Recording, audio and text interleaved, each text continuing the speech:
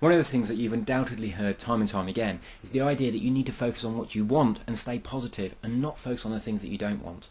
But I want to fine-tune that so you can truly understand how this works. I'm going to give you a few suggestions, and I want you to imagine an image coming to mind and see what that image is. First of all, I am a millionaire. When I say those words, what image comes to mind?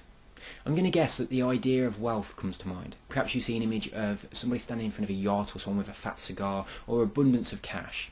I am a millionaire. Let's try another one. I don't want to be in debt anymore. What image does that bring to mind? I don't want to be in debt anymore. I don't want any more bills. To me, saying I don't want to be in debt anymore brings the image to mind of someone who is in debt. I get someone standing in front of their front door on a cold floor with a brown envelope in one hand and a final demand letter in the other. Even though you said I don't want, the focus is on debt.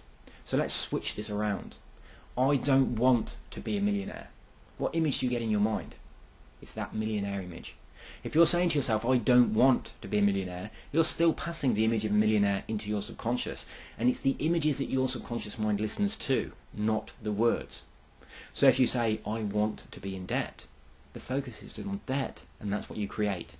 So whether you say I want, or I don't want, or I am, or I want to move away from, or whatever words you use, it's the actual focus that your mind creates for you. So your subconscious mind does not understand the words, but it does understand the pictures. So when you say I want to be a millionaire, it's exactly the same as when you say I don't want to be a millionaire. It's the same picture. When you say I want to be a millionaire, it's a whole world away from saying I don't want to be in debt. Entirely different pictures.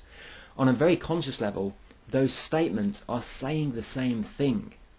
But on a subconscious level, the images, the blueprints that you give to your subconscious mind are entirely different. So make sure whatever you say, whatever affirmations you've got, they pass an image to your subconscious mind that programs it to give you what you want to achieve, to move in the direction you want to go.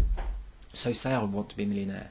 Or if you're not happy with that, say I don't want to be a millionaire. But just make sure that the image you pass to your mind is one of you experiencing wealth.